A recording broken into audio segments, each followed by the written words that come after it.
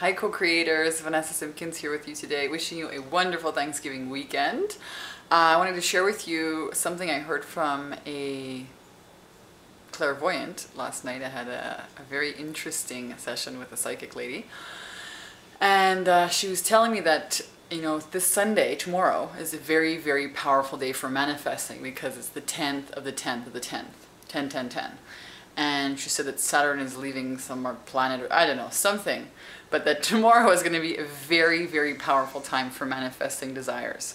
So what she suggested is that at 10 a.m. in the morning or 10 p.m. at night, you do your meditations or your gratitude journal or your visualization or whatever tool and technique that you're using to manifest, but do it at 10 a.m. or 10 p.m.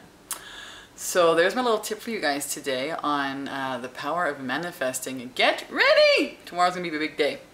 And if you're celebrating Thanksgiving with your family, I wish you all a fabulous day full of fun and gratitude and prosperity and all of the wonderful things to celebrate with your family.